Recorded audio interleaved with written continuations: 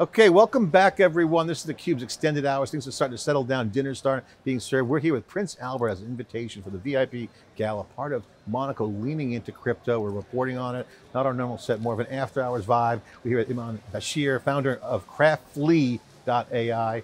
Thanks for coming on theCUBE. Thanks for having me. So I love your story. You're a coder, built some code, started a company, now you're the CEO, you hired some people to wrap around, support you, now you're running the show. What a great story. How did you get here? Give us the origination story. Basically, for as long as I can remember, I've been an entrepreneur. My parents have stories of me being too young to babysit, but I would create a babysitting agency and send babysitters out, or I would sell my lunches.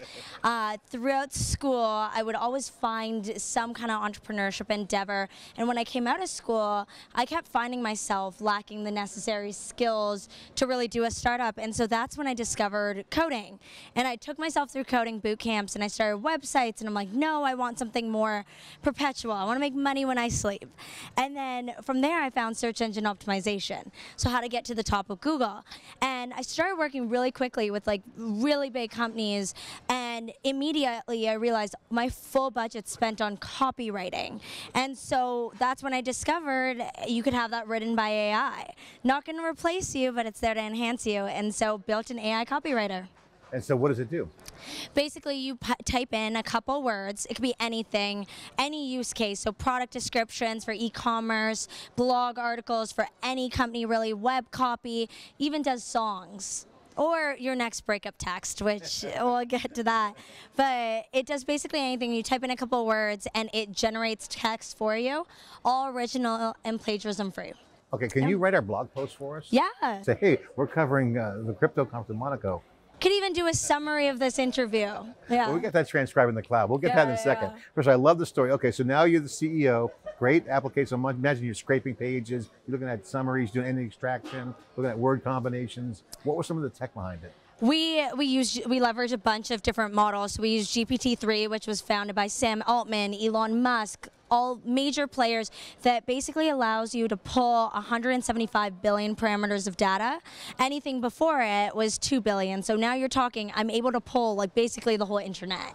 And from there, we added different models to provide learning and to get the best quality AI out there. There's a lot of bad quality. And so from there, we're able to take it, mix and match, and have it formulate the best things. So where are you now? So you're in your journey, the CEO, you have how many people on your staff? What's the status?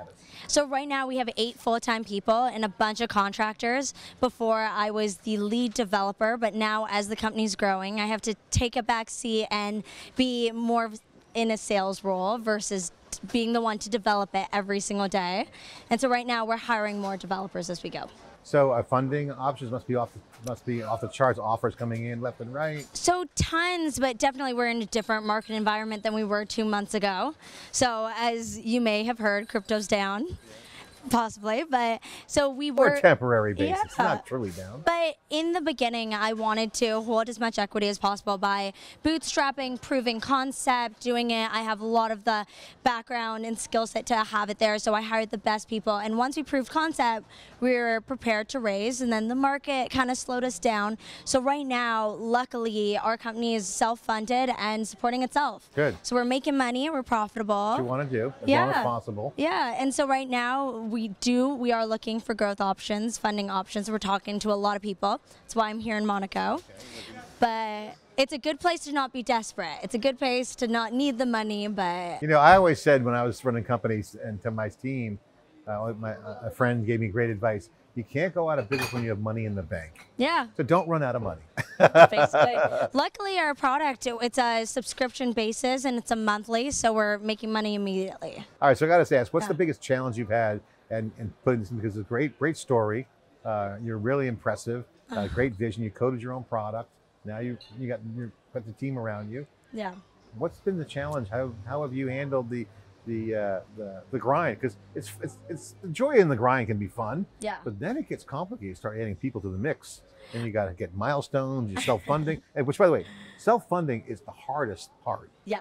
It is difficult. Yeah. Most people think like raising a big round is the top of the mountain. No. Self-funding is the A1 player. That's an A player move right there. Definitely, I would say if I were to go back, I would get funded a lot earlier, especially with the market conditions 8 months ago. But one of the biggest struggles I feel I have faced was just being a younger founder. Sometimes there's imposter syndrome within yourself, but otherwise, a lot of times people don't take you seriously immediately. Everyone always assumes that I'm someone's girlfriend at an event, or they say that's cute when talking about your business. And so you have to deal with that, yeah.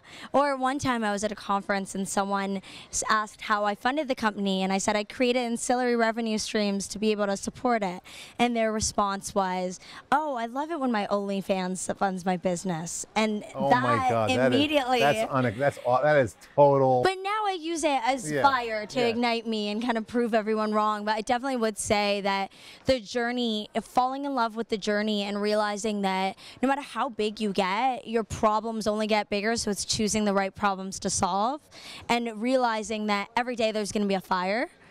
Just living in the moment. Well, you're such an inspiration to me, and I'm going to share your story, because what you just talked about, a lot of people, being a startup, you eating glass, you're falling on your face, you're tripping all the time, hopefully you don't get hurt. But when people make comments like that to you, given how smart you are and how brilliant you are, how beautiful you are, that is just unacceptable. And I think that is just a really weird thing. Like, that has to change. It's like, it's so unacceptable. I feel like the world's heading in the right direction, and it's up to people to use those setbacks to ignite them and push them forward, which I'm trying to.